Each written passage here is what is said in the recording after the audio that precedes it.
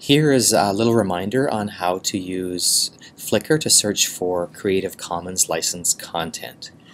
Your first step, and again, do not use Firefox in the lab. Right here I'm using Google Chrome as my browser. You search for your content. So I will search for a pencil, and I'll press enter and it will search.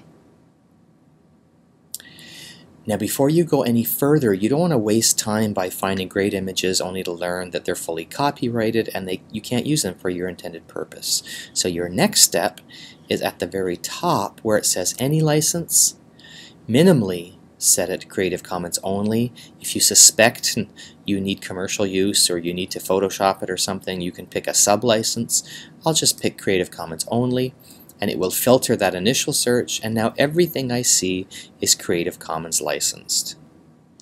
If I want this one, I'm going to click on it to view it, and then here it confirms to me there are some rights reserved. This little icon means I must give attribution, and this little icon means it must keep it share alike. In Google Slides, you can't use this URL to insert an image into it. You actually need to download this file to your hard drive. So my next step here is to click on the download icon, and if I have all these suggestion sizes, I want whatever large says. You want it to be at least 1,000 pixels in the first dimension. Sometimes they don't give you large sizes. Maybe the 640 dimension might be the largest they offer you, in which case it wouldn't make a good image for a full screen, full slide background. You want large. If the original is 3,000, 4,000, 5,000 pixels, don't get that one. It's just overkill. So when you click large, it will download to wherever your computer downloads items. Okay. In the lab, it will automatically download it to the downloads folder, and you would insert that onto your slide.